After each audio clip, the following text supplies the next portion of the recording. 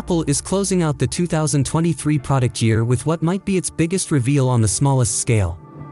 Today, the Cupertino tech giant announced not one, but 3 new pieces of Apple silicon, all under the M3 moniker. Along with 3 new chips, Apple unveiled a collection of new MacBook Pro laptops running them and a resuscitation of the somewhat dormant iMac line with a new iMac 24-inch featuring the baseline M3 chip. So how powerful is the Apple M3? Is there anything different with new MacBooks? Let's dig in.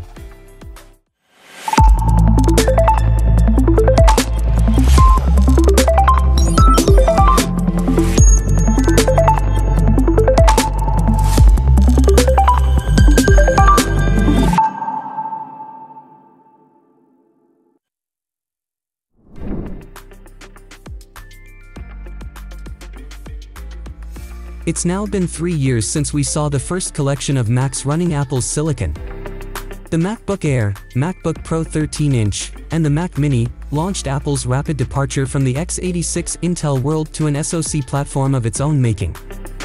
Despite being Apple's first attempt at desktop and laptop-grade silicon, those systems were widely lauded, and Apple's had similar success with virtually every Apple silicon variant released since, including the M1 Max and M1 Ultra. Some might argue that the M2 wasn't enough of a generational leap, but Apple appears intent on wiping that impression away with its M3 class of chips. Unlike the M1 and even M2, where we waited months for core options, the M3 arrives with a full array of core and performance variations in place. Like the M1 and M2 before it, the base M3 has an 8-core CPU and 10-core GPU. The M3 Pro starts with 12 CPU cores and an 18-core GPU, and the M3 Max has a 16-core CPU and up to a 40-core GPU. The new M3 class of chips will live inside a new MacBook Pro lineup that, with a couple of exceptions, looks a lot like the M2 class MacBook Pro. First, though, Apple is finally putting the MacBook Pro 13-inch with Touch Bar out to pasture. The MacBook Pro line will now start with a 14-inch model. This means that the base MacBook Pro M3 is, at $1,599, more expensive than the smaller $1,299 MacBook Pro 13-inch running to. However, it's also cheaper than the MacBook Pro 14-inch running to.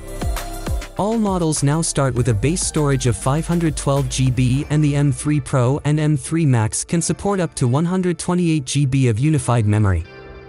Basically, you get more for less, but the bar for entry to the MacBook Pro excitement is now a bit higher. Apple didn't redesign the MacBook Pro. Owing to some component changes, the weight is slightly different. However, everything from the Liquid Retina XDR display, it's now 600 nits, but that's due to system efficiency and not a new panel, to 6 speakers, keyboard, trackpad, and 1080p FaceTime camera are unchanged. There are still 3 Thunderbolt USB-C ports, just 2 on 14-inch M3 models. Apple is also breathing new life into the semi-dormant iMac line with a new M3 iMac 24-inch. As with the MacBook Pro line, the hardware here, leaving aside obvious component differences, is unchanged from the M1 iMac 24-inch Apple launched a few years back. This includes the Lightning cable-friendly keyboard and trackpad peripherals. For now, there are no M3 Pro and Max options for the iMac, nor is Apple talking about a 27-inch model. So that was all about the Apple's new lineup of M3 chips, MacBook and iMac. Which one did you find interesting? Let us know in the comments section below.